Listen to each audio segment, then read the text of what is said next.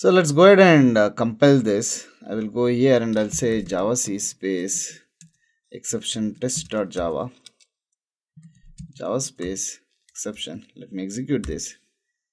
Okay, now as we can see here, task 1, task 2 are getting executed, but we are having an exception in this line.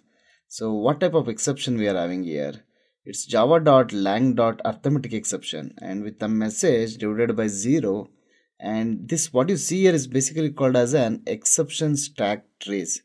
What do you mean by that? In which line number exception came, what exception came, any messages associated with that. That's the information which we see in a stack trace. Say for example, here the Java virtual machine says at the line number 11 we have an exception. So that's at the line number 11, as we can see here. So in the notes I taught you that an exception is an exceptional condition which interrupts the normal flow of the program. This exceptional condition can occur due to many reasons. You are trying to divide a number by 0.